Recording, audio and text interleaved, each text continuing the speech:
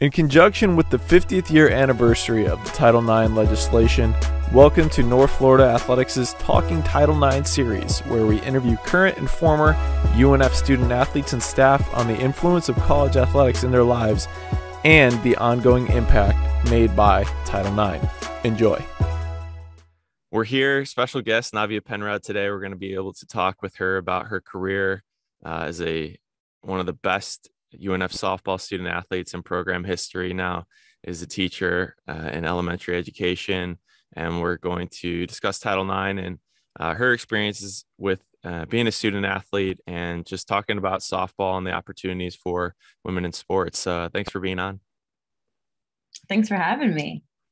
All right, for the people that don't know you, a lot of current players and student athletes and administration know you very well, but give yourself an introduction.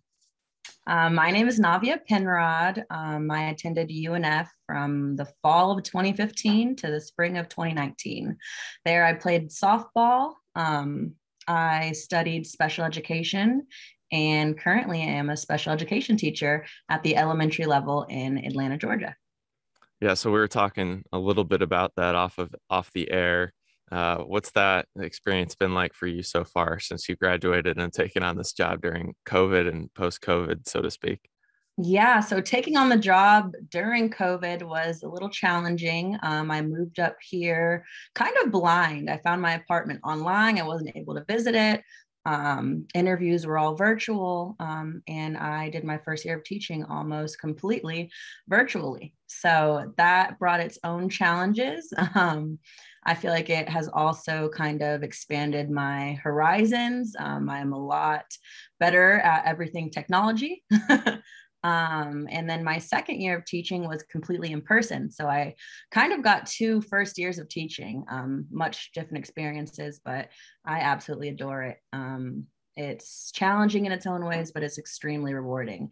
And I've definitely found my niche in this world outside of softball and post softball.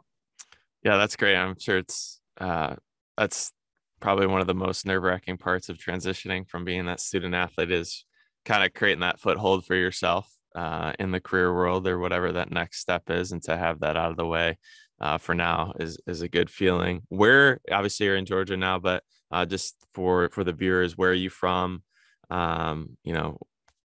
Was UNF, go into how you selected UNF. Yes. So I am from Naples, Florida. So if you guys don't know, that's very, very southwest Florida. Picking UNF, I knew I wanted to stay in Florida. I do not like the cold. Didn't want to leave Florida, wanted to be close enough where my grandparents could visit. So that fit the realm for UNF. But what really sold me was UNF's special education program. I did my research and the program was amazing. And I knew that program would really mold me into what I needed to be a great teacher one day. And then softball, of course, put it over the edge. Coach Marcy was awesome. I came for a couple of visits, and immediately when I stepped foot on campus, I loved it. It's such a beautiful campus. It's not too big. It's not too small. It just felt like home when I stepped foot there. So it was perfect all around for me. Great. So we'll go back a little bit further than that even. Obviously we're standout softball player, names all across the record books. When did you start playing softball?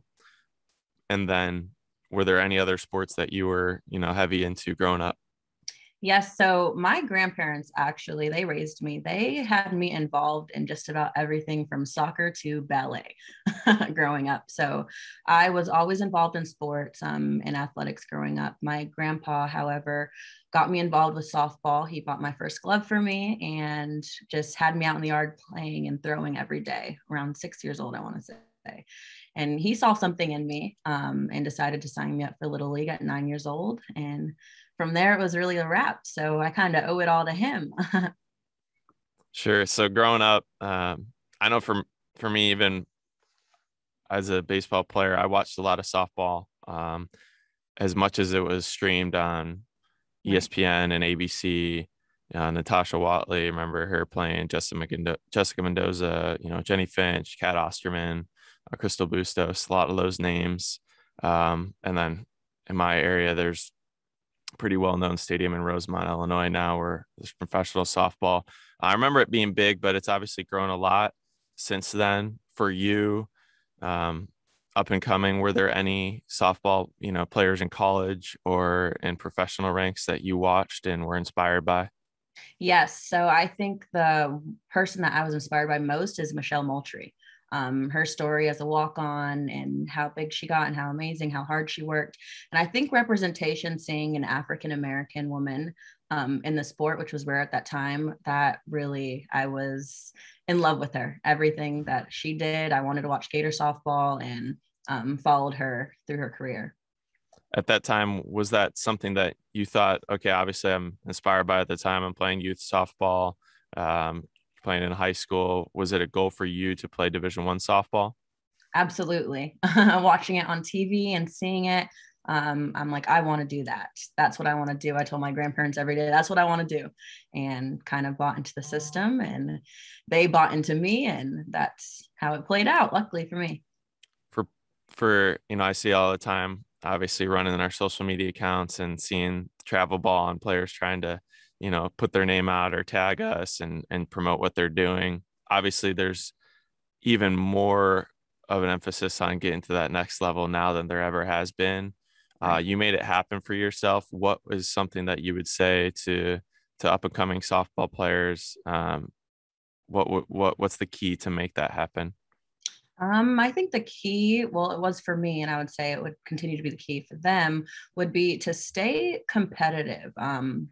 It's easy to get caught up in the realm of focusing on yourself and wanting to go to the next level and just sitting that out. But I think it's important to continue to play competitively and to not get too selfish, to still be team driven, if that makes sense. I played for a very, very competitive team, and our coach kind of instilled in us that this is still a team sport. I understand you all are trying to get recruited, but it's easy to get caught up in that. So staying competitive and still doing it for the team, and still, I would say, working hard team wise, you will get seen.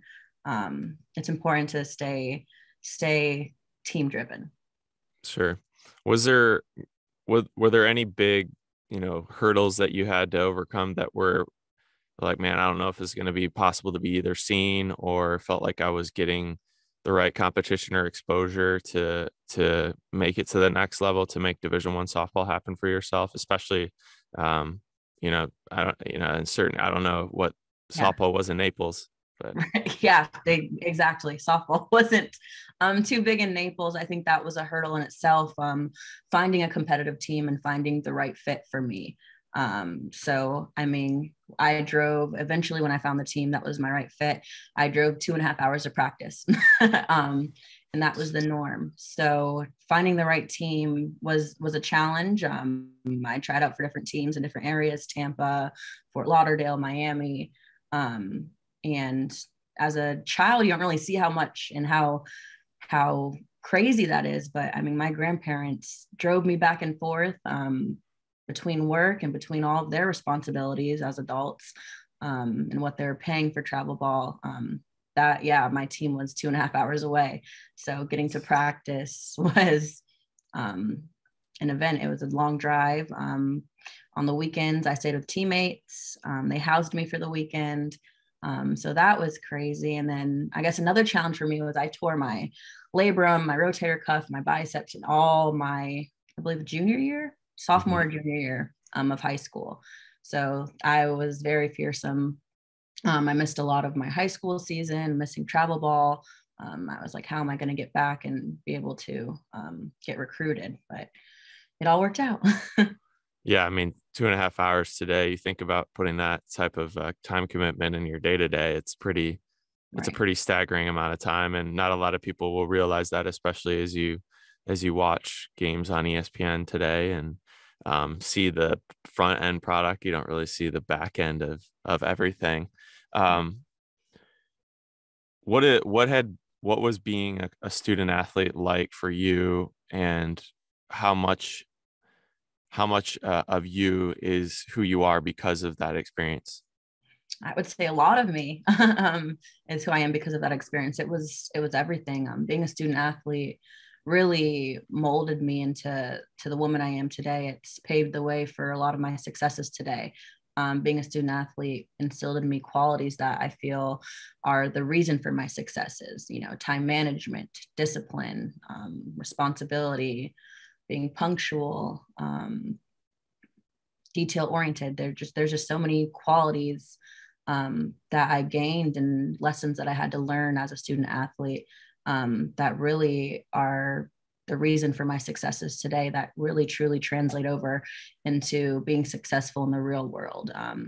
And being a part of something bigger than myself, I think was truly important, and is something that will always be a part of me. I'll always be some part of something bigger than myself, within the school system, as a teacher, within the community, within this country.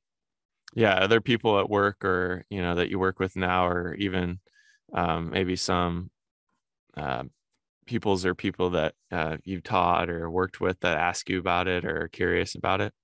Yeah, my students are hilarious. They, for some reason, Googled me and found UNF softball, and they're so funny. They will come up to me with pictures on their Chromebooks and videos of me playing, and they think it's the coolest thing.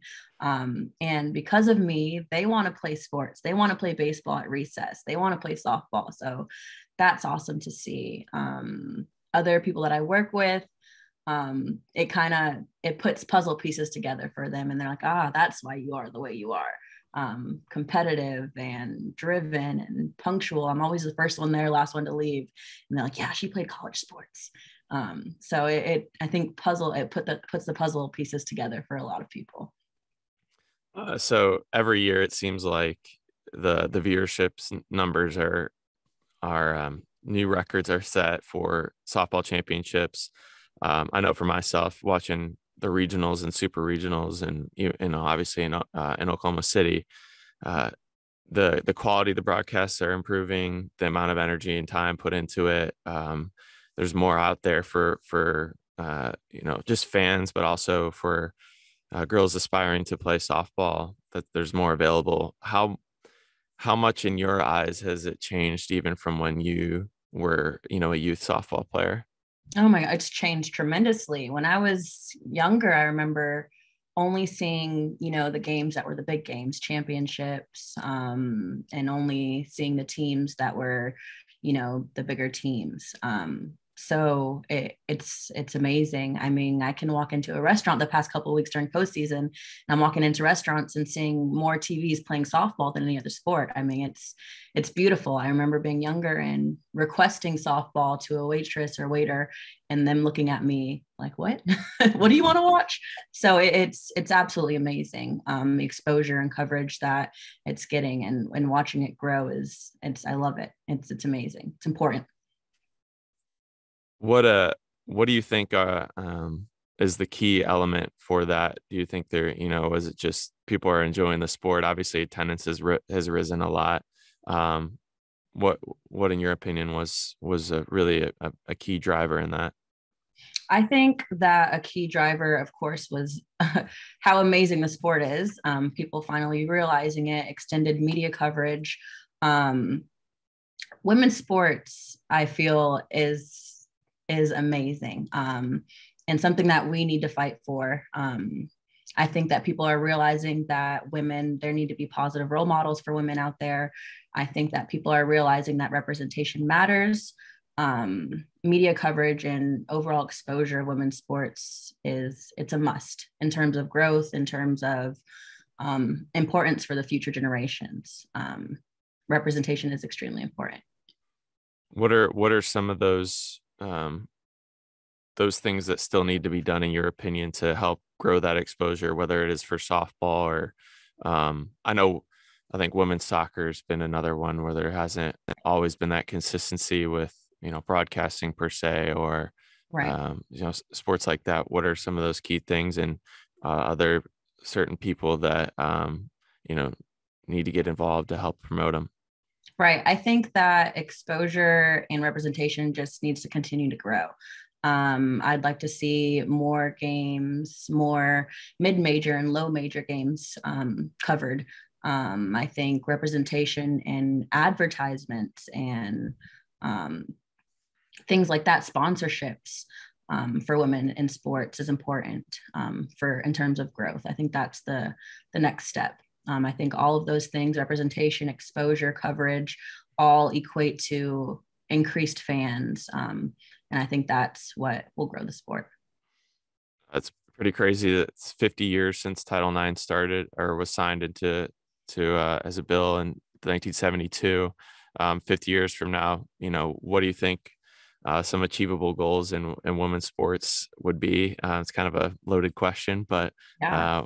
during the next at least decade, what do you hope to see? I hope to see professional women's sports be just as big as men's professional sports. Equal pay would be amazing. Opportunity would be amazing. I think that's our next step. Is I think at the professional level, the collegiate level, women and men's sports need to be equal. Kind of hashed this out earlier, but for people that are watching this or they have a daughter or a sister that's trying to come up in sports, what's some advice that you would want to give them? My advice would be to always believe in yourself. If I can do it, you can do it. There's the opportunity is there. Take advantage of it, seize it, work hard, and never give up. Awesome. Well, thank you again, Navia, for making time. Hopefully you can get a little bit of a respite from the day-to-day in the summer and get ready for your next teaching year. But it's good to catch up and talk to one of the greats at UNF softball. I know Osprey softball is very proud of you, and hopefully we continue to add to the program. Thank you.